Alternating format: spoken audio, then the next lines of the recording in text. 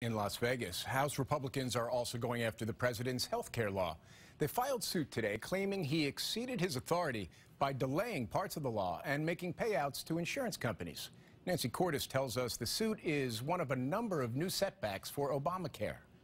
We have 7.3 million people paying premiums. Administration officials have claimed for months that the number of Americans signing up under Obamacare has surpassed their goal of 7 million. But then House Republicans asked to see the spreadsheets. Within 20 minutes after receiving the unlocked version, we had done the tabulation and realized something was very wrong in the figures. California's Issa, who chairs the Government Oversight Committee, says nearly 400,000 of those people were actually new dental subscribers who don't count. On Twitter, the Secretary of Health and Human Services called it a mistake. It's a mistake to bring false information to Congress. It's a mistake to mislead the American people. Why would they take the risk of deliberately padding the numbers by 5%? I think they needed to get to that 7 million. They would do anything to get to that 7 million.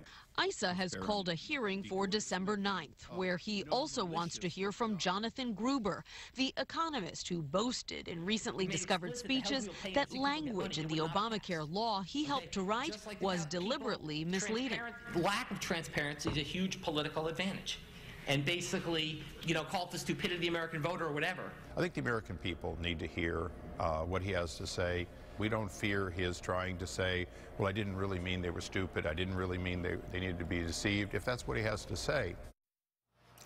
In the lawsuit they filed today, Republicans accuse the White House of overstepping its bounds while implementing Obamacare. It's a very similar case that they're planning to make about the president's new immigration plans as well. Jim?